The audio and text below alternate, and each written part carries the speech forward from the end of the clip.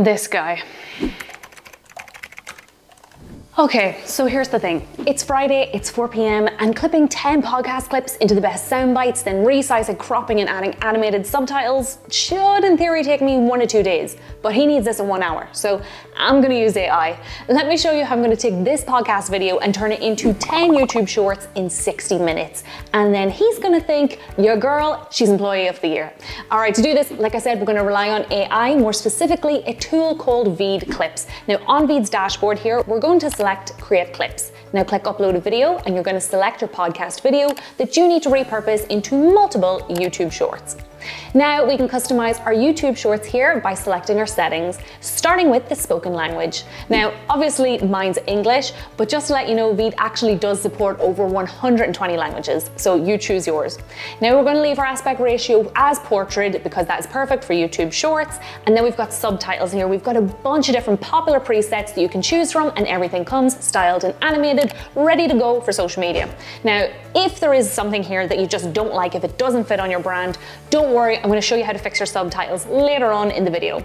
Now below that, we've got video goals, and here you can choose if you want the highlights from your video, if you want the most insightful clips, or if you want AI to choose the clips which have the most potential in going viral.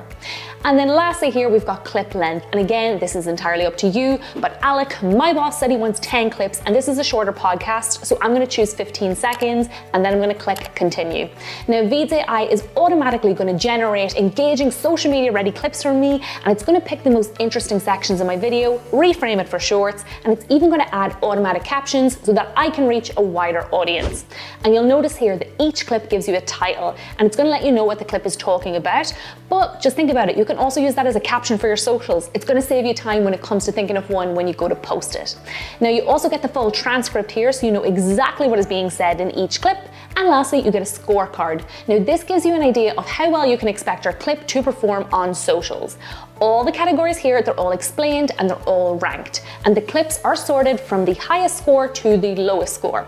So here's the thing, let me level with you. All right, these scores, think of them like a guideline, not exactly a guarantee, because the AI, it's not going to know your audience as well as you do. So what I would suggest is you take the scores, combine them with how well you know your community, and then you decide. So let me play the first clip here for you so we can see how it turned out. Now, look, I'm not promising anything. I'm just saying this method booked me a collaboration with a Vespa company in Italy, a 3-week stay with the Tourism Authority of Thailand, 2 sets of Eagle Creek luggage. Pretty damn good for just a few clicks, right?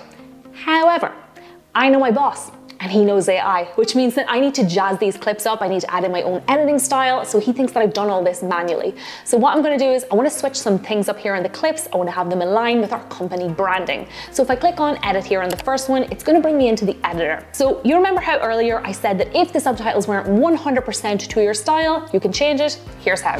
Click subtitle in the left toolbar here, and then I can change everything from the font, the size, the color, the animation, the effect, and even the positioning of them all. Now I also want to overlay some stock footage here that's just relevant to the topic of the podcast, and this is just going to keep my viewers super engaged. And lastly here, I need to add some copyright-free music, because if I don't, and let's say I opt for YouTube's music, I can't monetize it, or even worse, it's going to get flagged later down the line, it's going to be taken down, copyrighted.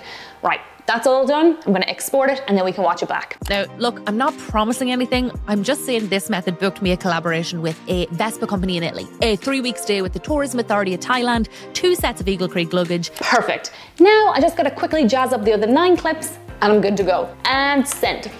And that is how to easily turn your podcast video into 10 YouTube shorts in 1 hour using AI. Oh, thank you very much. I will.